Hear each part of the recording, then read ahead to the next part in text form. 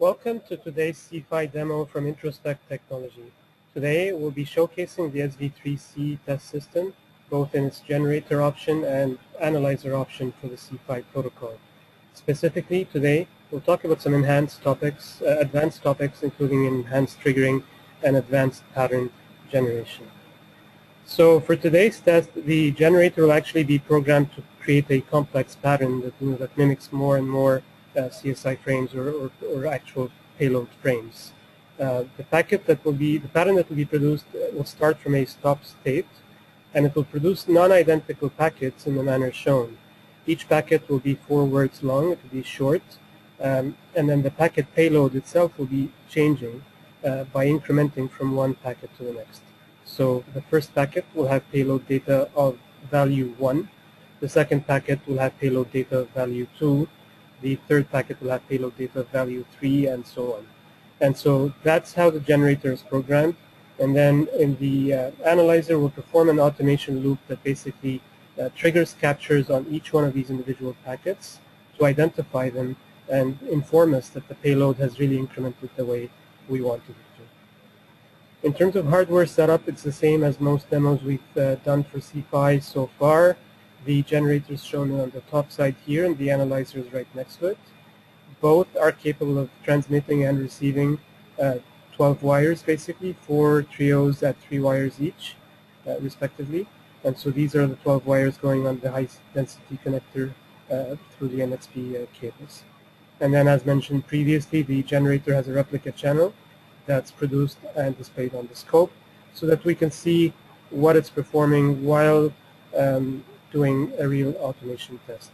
And all of this will be controlled with the Introspect ESP software. So go ahead and start the demo now.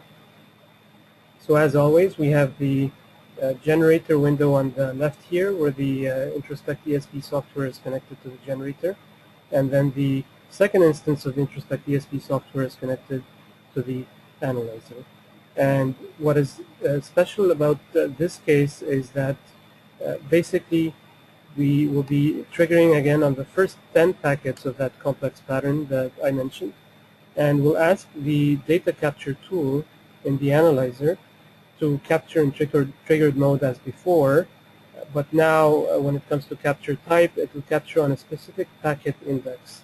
And so we'll be incrementing this packet index as we go from 1 to 9 basically, as per this loop here. And we'll be performing captures and confirming that the packet payload is indeed incrementing properly. So we'll go ahead and start the generator. It's now waiting for the analyzer, so we'll start the analyzer.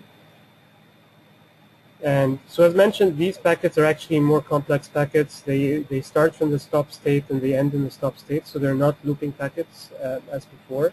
And in each burst, basically, they send a series of packets with incrementing payload data. So we're now going through iteration number 7. In a couple of iterations we'll be done.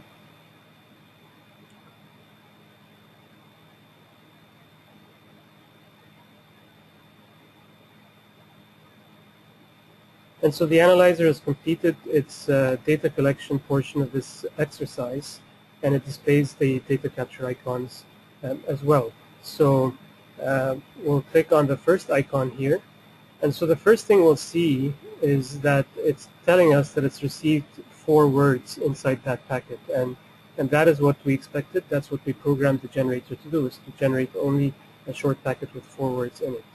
If we scroll to the sync word, we look now at the payload data, and if you look at the payload data in decimal form, basically the packets contain the number 1. And again, this is what we wanted the generator to do. We wanted it to start with the first packet having payload values equal to 1. And so we'll now look at the second capture and then look at it. So first of all, it has 4 words in it as before. And then the second packet payload data is now 2 instead of 1, which means that the generator indeed incremented its payload in the second packet to be the value 2, and the analyzer was able to detect it. If we look at the third packet, again, 4 packets received, and then the payload itself is the value 3. So we've gone very quickly and basically confirmed that the captures are incrementing as desired. And as always, as true to the Introspect technology way of doing things, we strongly believe in automation. And so what we've done is we also created an automatic plot that basically confirms that the received packet number is identical to the desired packet number, and even performed a pass-fail check in the log that the packet payload is incrementing correctly. So here you go. This is advanced triggering capability of the Introspect C-PHY tools.